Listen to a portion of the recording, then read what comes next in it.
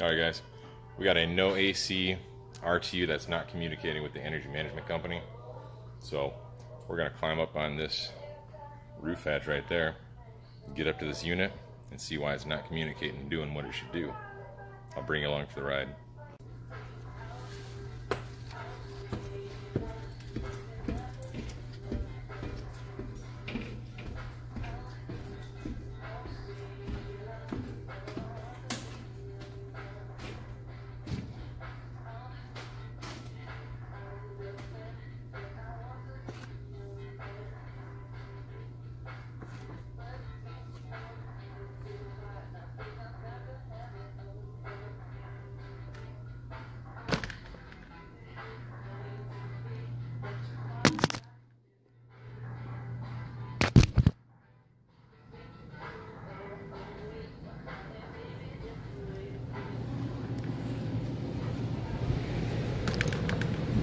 A little bit of a bumpy ride, but it looks like you made it.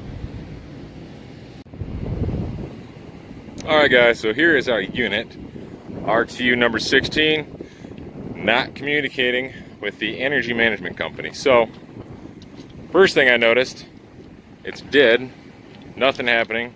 I don't hear an indoor blower going.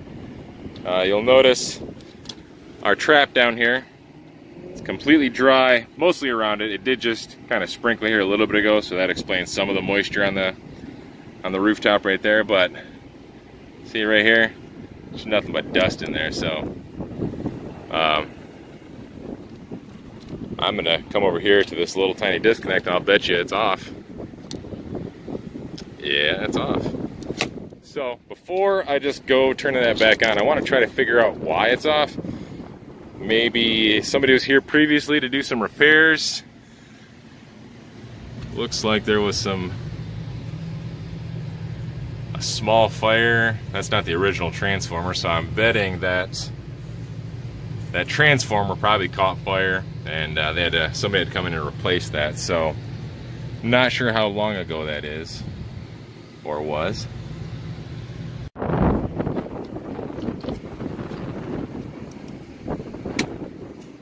Alright, power's on. The wind's picking up out here, so I hope you can hear me well.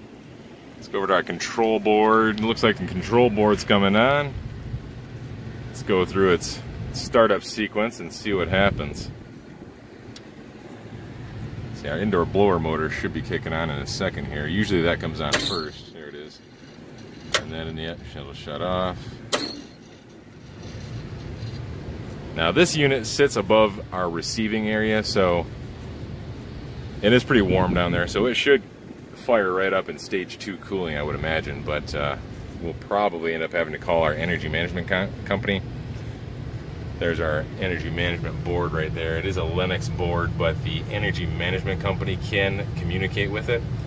I'm a pretty big fan of these boards because I like how easily you can bypass them to test the components. Now, with this control board, you can go through those dip switches and test every single component basically on this control board. But what I like to do sometimes is just go right through that energy management board, because if I can bypass that, if I can just manually jumper those relays, see the heat, cool, all those relays right there, if I can put a jumper on those and make sure that that board is sending a signal to that board, and then whatever component I'm bypassing fires up, that makes my job just a little bit easier. Whereas if I go right to that board, then I'm not real sure if both boards are communicating with each other. I hope that makes sense. Let's look around here. You guys are probably looking at that awesome rat's nest right there. Now, there was some repairs done to this unit, obviously. So, still no fault codes. Looks like it's gonna start up and do something, I hope. Real quick, what I wanted to show some of you guys who may have not ever seen one of these before. These Lennox units are a humiditrol unit. That's just an option that they have to control humidity in the building. And that's our 3-way valve right there. And really, all it is a smaller evaporator, or what I call a secondary evaporator, sitting in front of the main evaporator. And all that does when that three-way valve is activated, it just routes hot discharge gas to that secondary evaporator. So as the air is going through that evaporator, before it goes to the cool part of the evaporator, that air passes over this warm secondary evaporator, which think of it almost as a condenser, because it's routing hot discharge gas to this secondary evaporator. And once that air hits that secondary evaporator, it warms up, and then it goes, you know, of course, through the main evaporator, the colder evaporator, and then it goes down to the building. Now, warming that air up, of course, that just keeps the unit running long enough so we can pull all that moisture out of the air. Didn't notice that a minute ago, so that's just hanging there. That probably goes to something, I'm guessing. That also probably goes to something, so I'm assuming that's why we haven't fired up in cool mode yet. So I think we're gonna have to bust out our meter and see what's wrong with that compressor. See if there is actually a problem, or if somebody just decided to start pulling wires out of stuff. Real quick, I opened up the book to kind of give you a better view of this humiditrol idea that I'm talking about. If you'll notice right there, there's that what I refer to as a secondary evaporator. I guess it's technically called a reheat coil. I should probably learn my words properly, huh? But yeah, it's a really simple idea, and it does the trick. Now, on some of these units, the unit itself can be programmed to maintain a certain level of humidity, or the energy management company can, of course, through their control board, their communication board, they can also control the humidity level of the building. Now let's go over here. I can show you right up there if my camera will pick it up. You can see way back here, if I can get her to focus, there we go. Back here where my finger is, that is our primary or main evaporator. And then this little smaller evaporator, that is our reheat coil. So, pretty simple concept, guys. Alright, let me bust out my meter, and we are going to start troubleshooting this unit, because I should have already been in cool mode. Well, I don't have a call for cooling, which really isn't my main problem yet. First, I need to figure out why my low pressure switch is disconnected. And it looks like this hanging little wire that's not connected to anything, looks like that goes to an exhaust motor, which is probably an optional motor for our economizer. What I'm going to do first, I'm just going to do a continuity check across our low pressure switch, and if that's closed, I'm going to reconnect it and fire the unit up.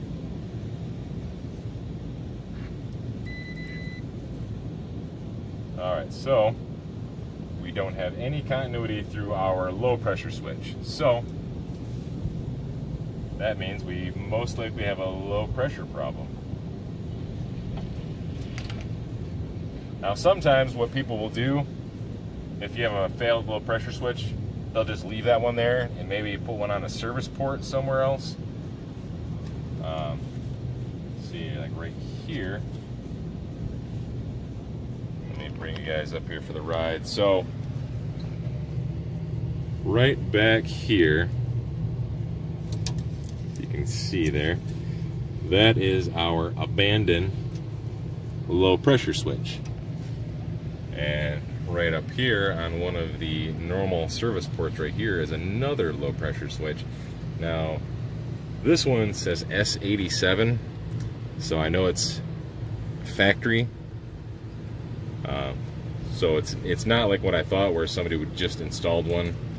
So our S11 low pressure switch is failed.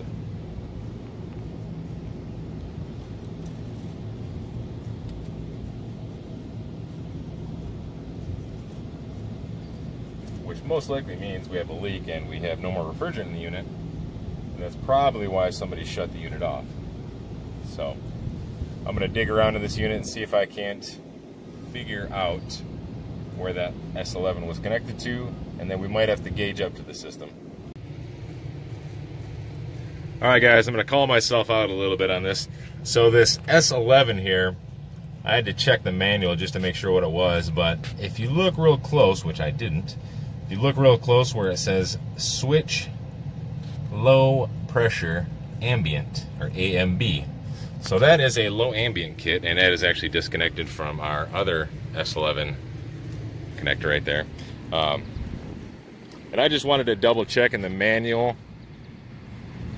But as you can see right there, our low ambient pressure switch maintains discharge pressure by de-energizing the condensing fan when the pressure falls below 240. So when I tested that, the reason why it was open because our pressure is below 240, and it opened up. So it's trying. It thinks it's running, I guess, basically, and it wants to build up pressure. So we need to get that pressure up a little bit higher. So I am going to reconnect that and see if we can't get something going on here. So I am going to put this into full cool mode with the dip switches up there. As you've seen, I bypassed the communication panel downstairs and just went right to the communication board, put a jumper across cool 2.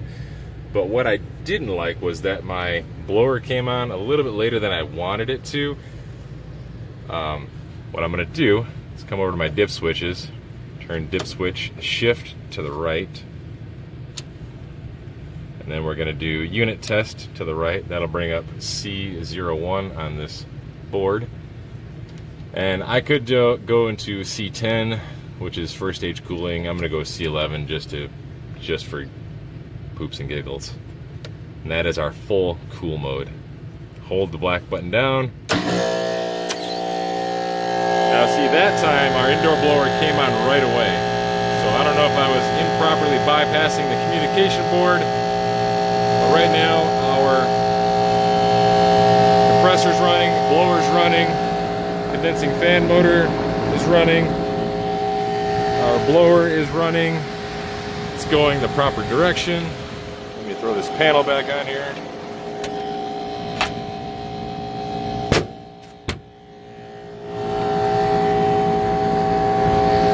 Compressor sounds a little better. The only thing I don't like is how cold this compressor body is. Almost as if it's just pulling back liquid refrigerant. Let's go over here and get a supply temp real quick. Now, I know my reading is going to be slightly skewed because I'm taking a supply temp so close to the evaporator, but it is what it is. I mean, this is a very large building, and I don't have access to the ductwork where the air mixes, so we kind of got to do what we can up here. And since I'm so close to the evaporator, I'll probably get below 50 supply temp. And again, it's because the air doesn't have time to mix with the air in the vent or downstairs or anything like that. So I'm taking a measurement with a educated idea of what to expect. 66. Let's let that keep going, guys, and we'll come back over here and see what kind of amp draw we have on our very loud, noisy compressor.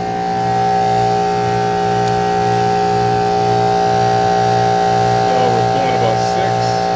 Let's find our data tag, see what our data tag says we should have. There's our data tag.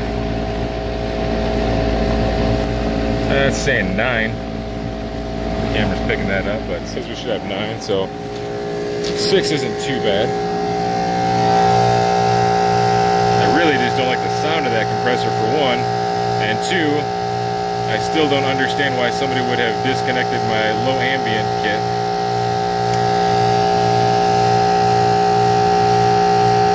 Almost 7 on that.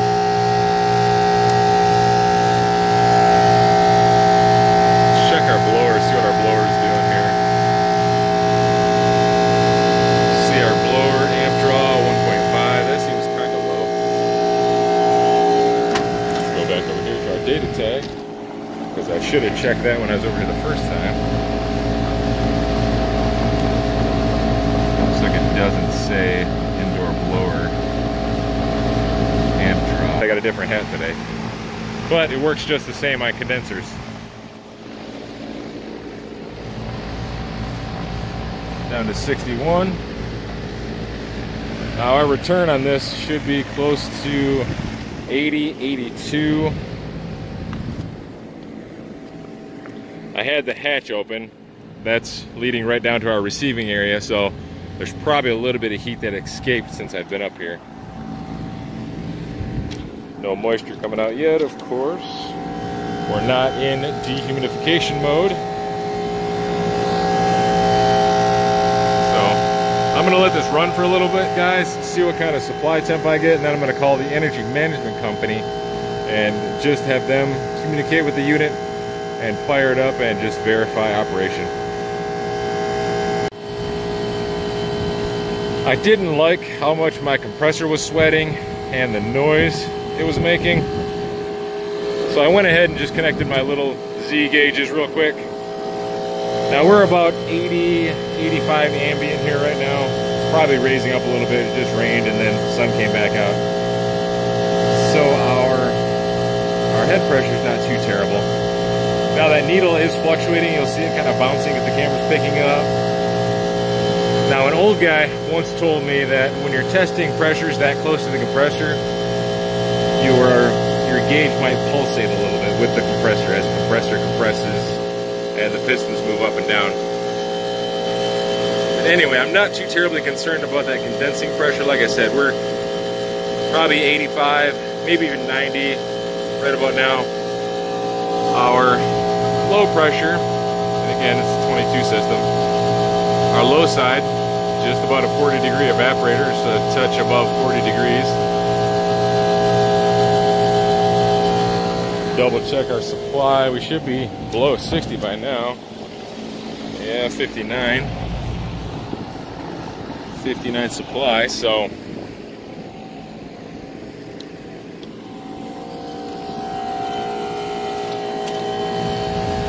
I still don't know why somebody had this unit turned off and why the S11 low ambient switch was disconnected.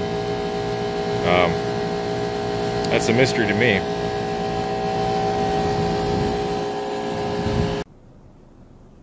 Hey guys, just wanted to take a minute and quickly recap that last call we did. I wasn't able to reach the energy management company. Apparently it's 5 o'clock wherever they are and nobody wants to answer the phone. I talked to the store manager and she believes the unit was turned off from whoever was out there repairing it last, probably whoever used up all their wire nuts, putting all those wires together. So that's the only thing I can come up with, that the unit was accidentally left off after that repair. But I guess make sure your units are on. Alright? I know this wasn't groundbreaking material today, guys, but hope you enjoyed it.